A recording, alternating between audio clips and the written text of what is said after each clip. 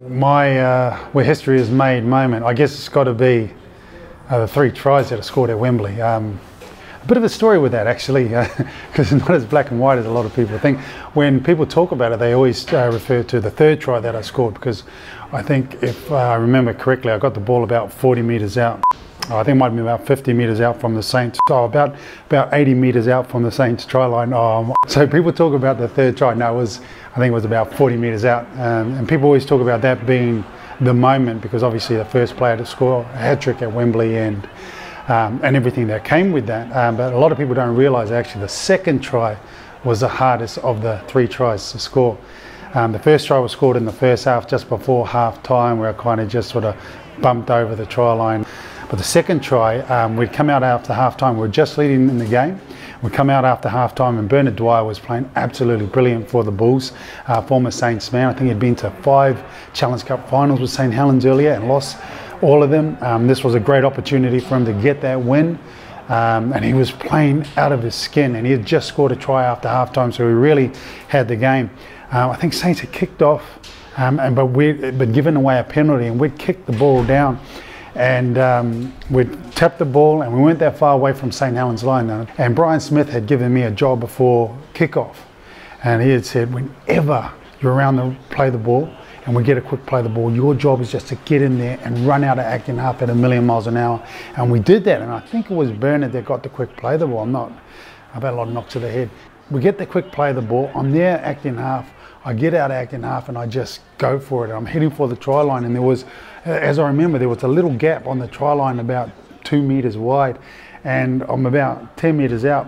But when I get about 3 metres out, that gap fills in by a player by the name of Vila Metaltia. Now, if anyone remembers, Vila wasn't a small bloke. He was about 6 foot tall, but 6 foot wide as well. And over the course of my career, people used to always say to me that, you know, yeah, where'd you get that great footwork from? Just silky skills and great sidestep and all of that, and great speed off the mark. And I said, and I'll be honest with you, yeah, just nonsense. I had what was built into every creature on the planet. It's called fright and flight. Because when that big bald head was coming at me, man, I just slammed on the brakes. I went to spin, because the spin takes a lot of the momentum out of their head. If you don't do something, you're going to cop it flush. So I went to spin in the tackle, and as Vila hit me, it kind of propelled me out of a couple of other tacklers that was there and spun me through. And as I spun to the ground, and as I was falling towards the ground, I could see the try line in front of me, and I had the ball in my right arm, and I just reached out and I just got the ball on the try line. And obviously everyone jumped up in the air, because it was the end where the Bradford Bulls supporters were all standing.